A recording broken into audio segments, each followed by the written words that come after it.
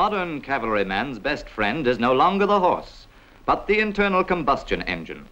He soon learns all about the insides of his machine and how to handle it under all sorts of adverse conditions. But although the horse has gone, there is plenty of scope for rough riding in the saddle, and the qualities of dash and daring that we expect from the Cavalry Corps are still fostered. There's a good deal of up and down in the troopers' training, but that's the way they like it. These lads can do anything with their machines short of winning the Grand National. In fact, they might have a shot at that too if the jockeys didn't object. They fly through the air with the greatest of ease and take to the water like ducks. First in, last out is the cavalryman's motto, and for softening up operations, he likes to use that playful little toy, the tank. These monsters do the work of the old-time heavy cavalry, and one of their chief jobs is to go forward and break up the hard core of enemy resistance before an advance. A tank crew is a highly trained unit, consisting of 5 men. Each man is capable of doing the work of any of the others, whether as driver, gunner, or wireless operator.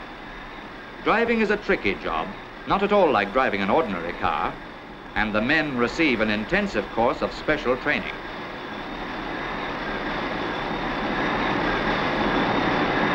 You might as well be trying to stop a tank, as they say.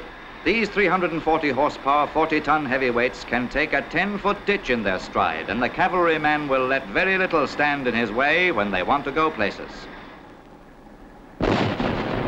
Their 75-millimeter gun, firing armor-piercing shells, can hit a pinpoint target with deadly accuracy at anything up to 2,000 yards range.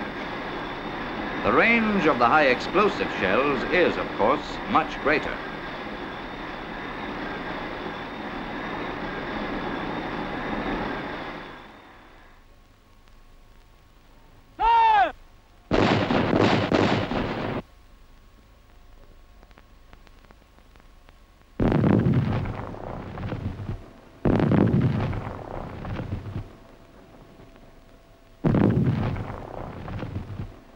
The men of the Cavalry Corps are keenly aware of the famous cavalry exploits of Irish military history at the Yellow Ford, Benburb and Ballyneety, and on the battlefields of Europe after Limerick.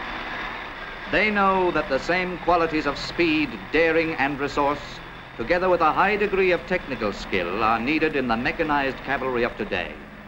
They intend to live up to their proud tradition